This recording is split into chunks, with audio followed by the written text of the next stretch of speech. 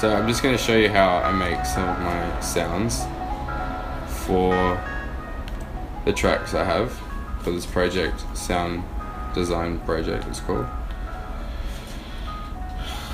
Some people are going to hate my desktop. Should we close some of those windows? Alright. Anyway, this is called Choactia, and it's an application that creates visualizations of data, pretty much, to put it simply. And what I can do with this is I can create my own, or I can just use one of theirs. So I'll just show you quickly. Here are some of their visuals. So if I use, say, this one, click on it, loads it up, bring it back down to scale,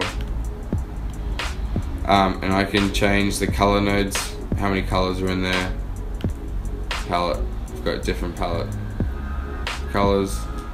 Different colors make different sounds. So if I go into selectors and I find something that's like a little bit darker, it might make a different sound.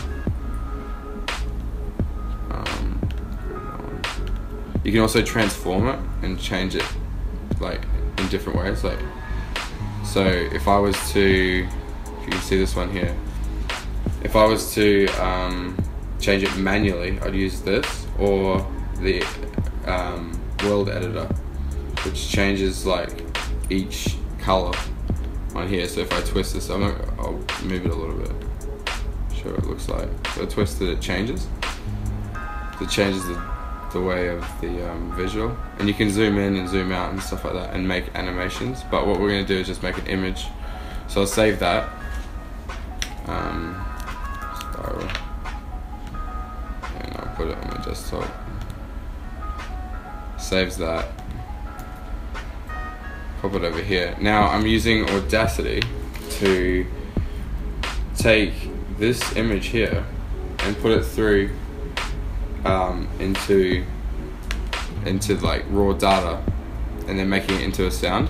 So if I change this, if I export this into a TIFF file, if I go into export and change the format to a TIFF, go back into the desktop, put that, and here it is again.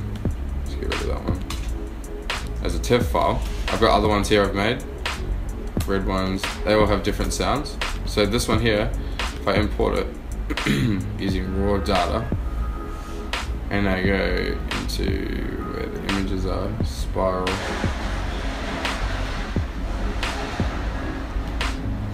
and I change the hertz. Usually for 44,000 is a bit slow, so you change it into something that's like 44,000, so maybe like 120,000, and see how that goes. Might make a big clip. Anyway, this is the sound it creates.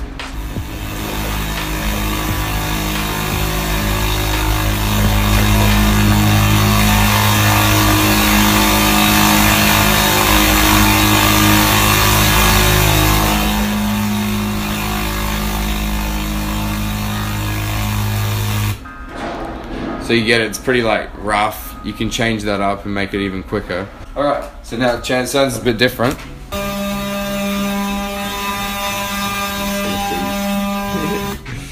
And then you can do other things to it. I can change it, so now I'll just mute that and I'll put on a different looking image and color.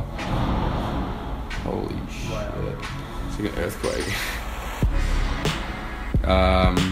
So if I go new TIFF, here we go, change that to like 36,000 or whatever it was.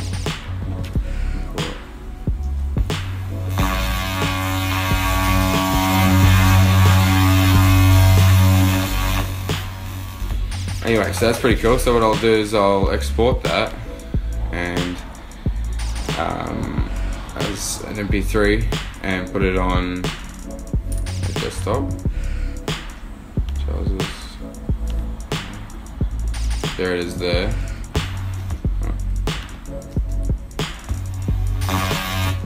Right. then I can go into Logic. So the project I was working on, this one here, and I can load it in. So if I have, it's coming down. Okay, here we go. A little bit going on. So if I go and import,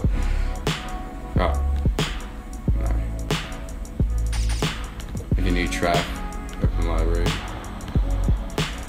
and I pull it in. There it is, spiral. I can use it in my tracks as sounds and manipulate them even more. So if I have this sound in here, put the BPM.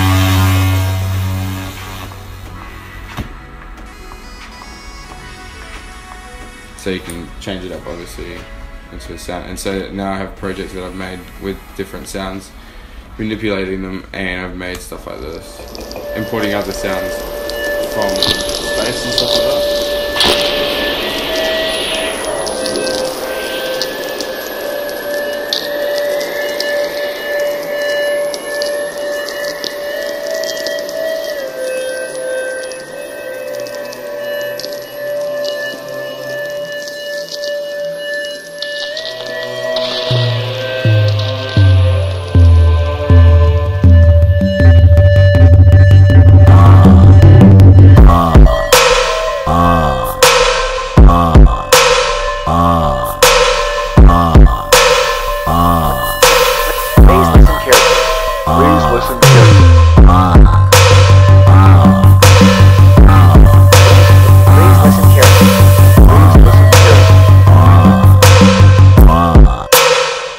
Wait.